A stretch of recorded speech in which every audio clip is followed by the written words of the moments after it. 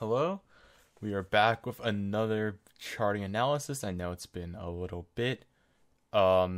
This time I decided not to do a custom chart, but more rather analyze some of my personal favorite and mirror charts over the years.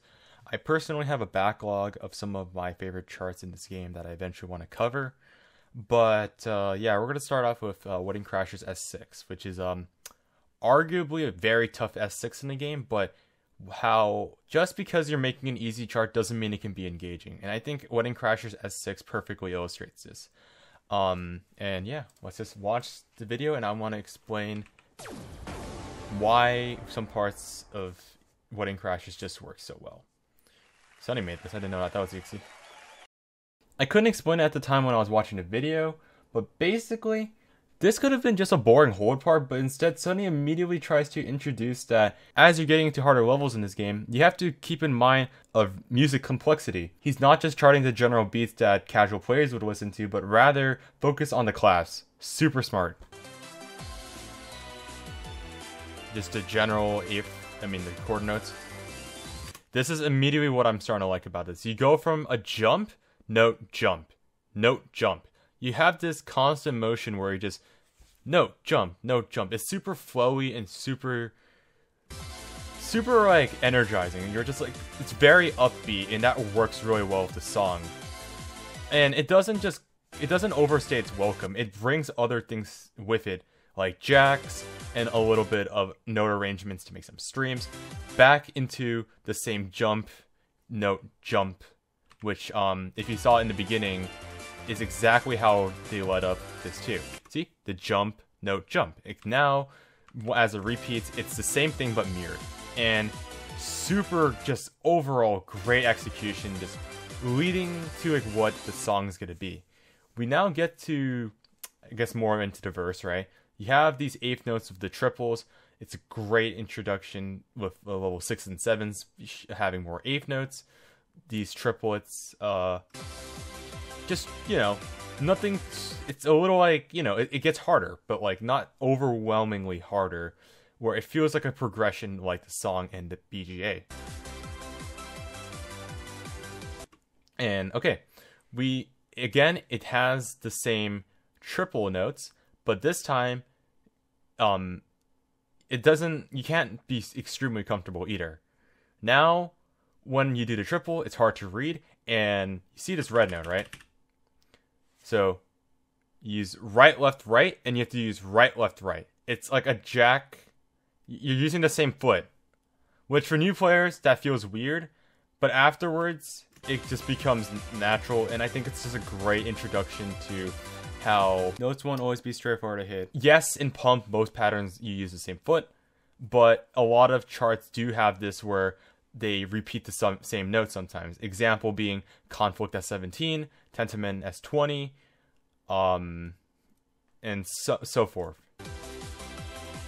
And it mirrors it on the other side, and backs into the jacks, and it goes back into the jump swing motion, and it just repeats itself when you get into it. It's perfect. This is so well made. I can't tell you how simple but yet effective this whole charting sequence is.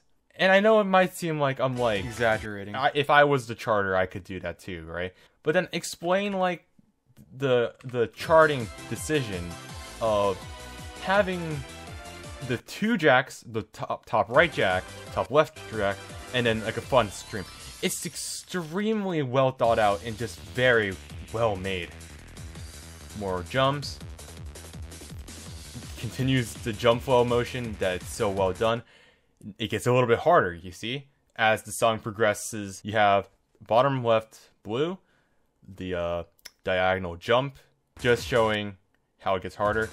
And this sequence here is super tough. You have the up and downs where the player has to go up and down very quickly at eighth notes, and then you have the three jacks. Such a awesome cap. It's extremely smart charting decision.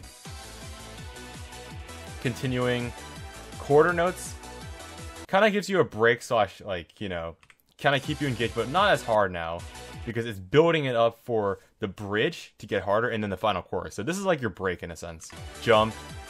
It always has that sort of flowy style of the jumps in the eighth notes. Like right there, you have the eighth notes. It's gonna be another jump, right? Another jump and an eighth note or stream. Exactly. And now you're nearing the finale. You're gonna save the girl, right? And instantly, right off the bat, you have the stream leading it up to it. So it's like the song's telling you like, hey, it's still going. It's still gonna be kind of hard. That's a hard stream for like S6 players. Stream and then the AAA.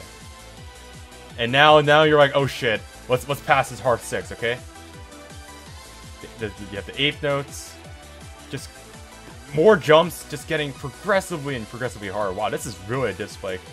Oh my god, wait, I never thought this chart was that hard. I'm actually, is this too much of a spike? I'm thinking about it more. These up and downs for a 6, huh? Wow, this should really be a 7. But anyways, it still blends itself well to be extremely exciting and challenging too. The streams into jumps, to quarter jacks, to breaks in between.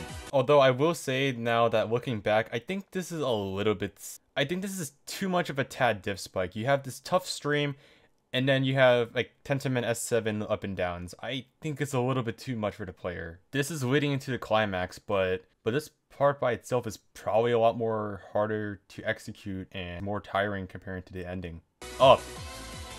It mirrored up and down.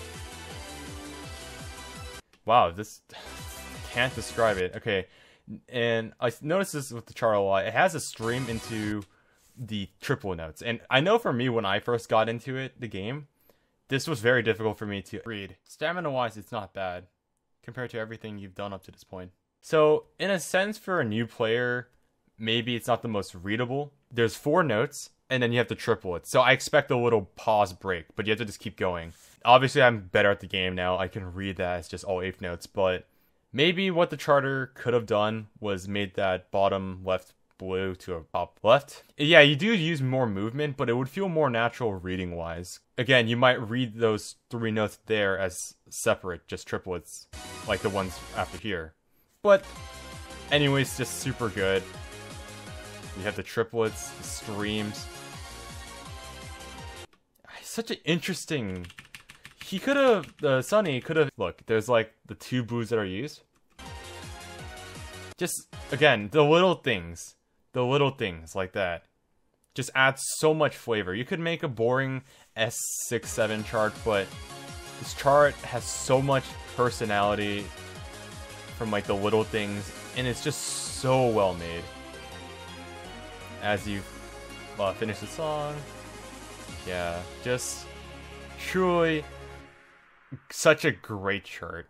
And yeah, even though it's been many years since I first played this, well, not many years, like over a year, I still fondly like have put Wedding Crashers with high regards, because it is just truly one of the best easier charts in the game, like, period.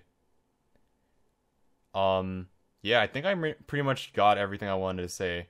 Like, I literally think as a charting objective wise, I think the S6 is probably the best out of the set. And that's with me playing the 16, the 18. The 10's still pretty good, actually. But either way, I'm just saying, like, God, the 6 is so bussin'. So, yeah. If there are any charts you guys want me to review, feel free to let me know in the comments. I still have a lot of official stuff I want to eventually get to, so more videos on them in the future.